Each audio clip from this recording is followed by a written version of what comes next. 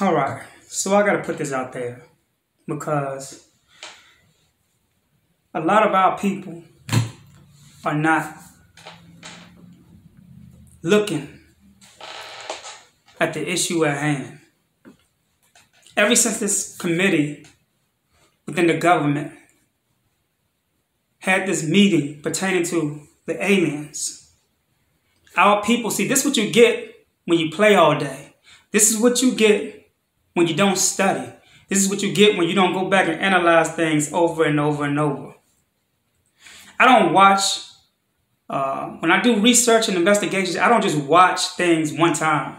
I watch them over and over and over because there's certain things that you may miss in the interim based upon how you feel at that moment or how your mind state is at that moment in time. So you have to go back and look at things over and over again in order to catch what you missed before. And this is the thing. We don't like to humble ourselves to things that is very important and valuable to our defense when it comes to our thought process, because we're so caught up in a world that wasn't built by us.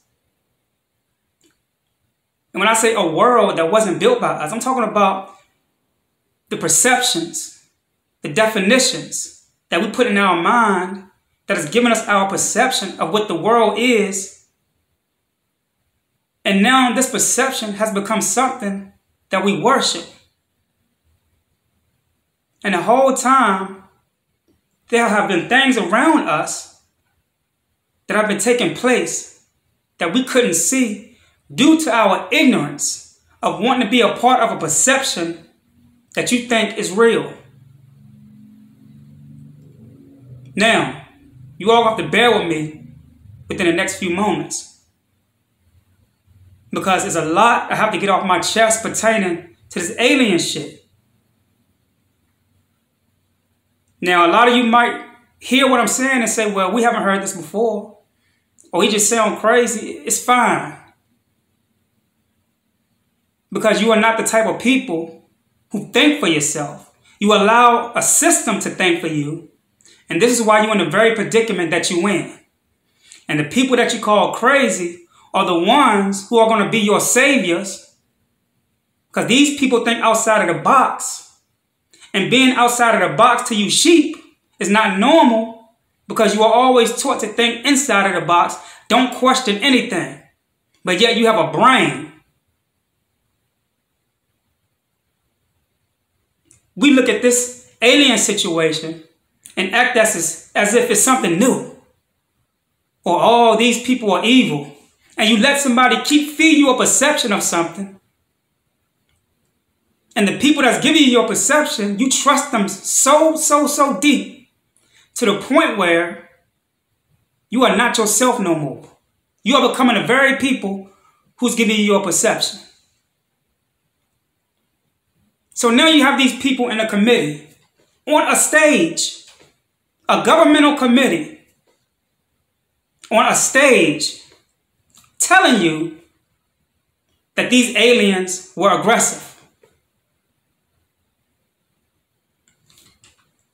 If I'm not making a mistake, or if I'm thinking correctly, the same government that's telling you that these entities or these beings are aggressive have been the same government waging war in other countries, killing innocent children and women, sex trafficking children, giving diseases to innocent cultures of people, and you're going to let them tell you that these people are aggressive?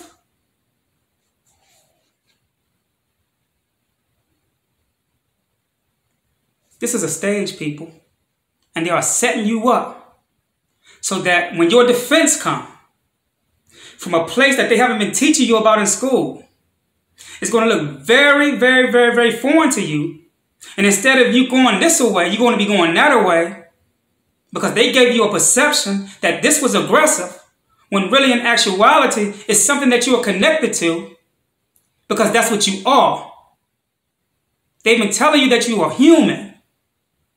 And even though your Bible said, be not of the flesh, because you are not the flesh is what makes you human. It classifies you as that. Just like they classify you as being a corporation on your birth certificate when your name is on all capital letters. This is what makes you a corporation when you come out the womb. And this gives them justification to take taxes from you. I'm not going to go off subject. So now, you have a people telling you that the aliens are aggressive. The aliens been here. The aliens grew up in the ghettos, in the hoods. The aliens are in jail. The aliens are in prison. Sound crazy, don't it? The aliens are the people who you say were in slavery. Y'all just don't get it yet, do you? Why would a group of people focus energy on enslaving people in a way where it's intellectually oppression? This is intellectual oppression. They put you in ghettos, they put you in hoods, and they put you in places called projects. And you don't question that. What is a project? That's an experiment. So they put you in a projects, experiment on you through their legislation and laws to control you and make you think that you are smaller than what you think you are. And the perception that they paint of you is what you accept. So now they're going to set up a stage. They gave you a religion and say that Christ will come back and save you. You will see him coming out of the clouds. I'm sorry, people. You might get mad. It ain't Christ. It's these things that they're saying that's aggressive that's going to come back, or is trying to come back to give you something. But they have to set the stage psychologically to make you fear them, because when you fear your mother and father, you can't see them as your mother and father. So when your mother and father try to come back and save you, right, and you are given a perception that they were evil and aggressive, you will go this way. You will enlist into military when it's time for them, because trust me, they're going to be enlisting people soon. A lot of people, they're going to be calling for people to enlist in the military soon, because these things, if they are aggressive, it's not because of you, it's because of the shit that this government have been doing to you. And now karma is about to whoop their ass. And so now they're trying to hurry up and save themselves by recruiting the children of those who they are calling aggressive. The children of those who are the children that they hung on trees. Now, let me just say this for the record. I've always put it on the record that we are not who we think we are. They call you humans, and they make you abhor this energy, this language, this word. Oh, I'm a human. I love being human. When in actuality, you are more than human. I cannot stress that the words that we say and the words that they create in their languages, they put in our mind, is the words that create our perception. If you've never been introduced to the word human, if they never introduced you to that word human, you couldn't call yourself human, so therefore you wouldn't have a perception of being human. The word human did not exist at one time. Just like I said, the word God didn't exist at one time. These words were made up so they could place it in your biological computer to create your perception of who you are. And they created the word earth to make you think that this is where you are, and sky and ocean, up there, down here, direction, time. When you can measure something, you can control it. You can cut it. You can enlarge it. You can make it be what it's really not. And this is what these words are doing to your brain. Something that you are downloaded into until you exit into another computer or a vehicle to be given another perception. Your soul is not human. You cannot be the body and the soul. You can use the body to navigate through certain dimensions and lifetimes, but you can't be the body. Just because you get inside of a car don't mean that you're the car. The car is just a vehicle to get you from point A to point B. That's the same thing for the body. And the body identifies to be what? Human. You are not the body, meaning that you are not human. You are the soul. And the soul is that which you cannot see, which brings it outside of the jurisdiction of being terrestrial, making it extraterrestrial.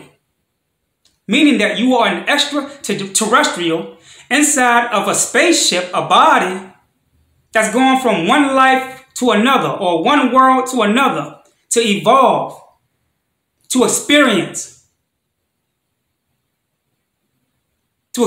being lower life forms.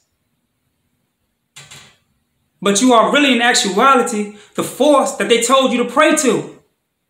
It's all been a lie. I sound crazy at the moment, but this has all been a lie. The government is a stage.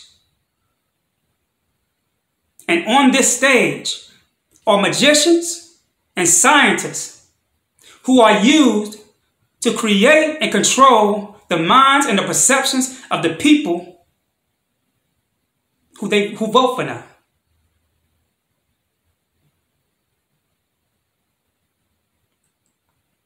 I'm telling y'all right now, there are skies inside of certain parts of the oceans.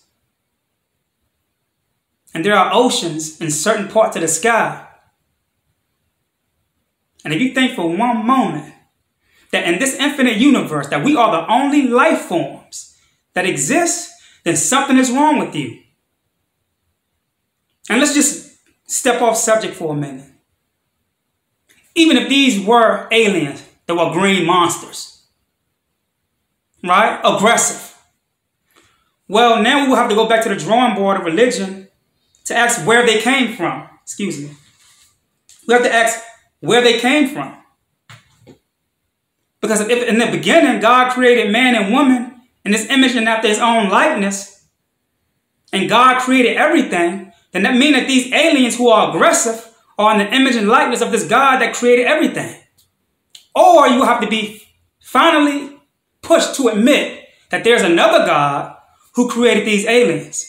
Now, which one is it? Because either way, you pushed against the wall. That means that all the stuff y'all have been believing in, been led to be believed that the truth and reality of a God who created you and his image and likeness, meaning that everything that comes from God is the children of God, then that means that these aggressive aliens is the children of God as well. I didn't see in the Bible where it said the devil created life or the devil created man and woman in his image and likeness. So now theologians,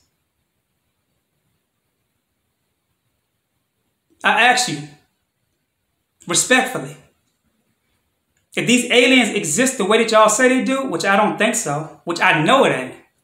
I know who they are. But if they do exist as aggressive green monsters, why did God create these aliens? To be such a mystery to his children, if we're all children of God. This video is going to step on some toes, but I need an answer. To all you theologians, answer my question. Who created these aliens? Because you will have to be pushed to admit that there's either another God or the same God that created the world, right? Created these aliens. And then you have to ask the question, oh, why would God create aggressive aliens? To be a mystery to his children, even though if God created the world, that means that we must admit that God created these aliens, meaning that we have mysterious brothers and sisters that we don't know about, that have been hidden from us, that's so aggressive.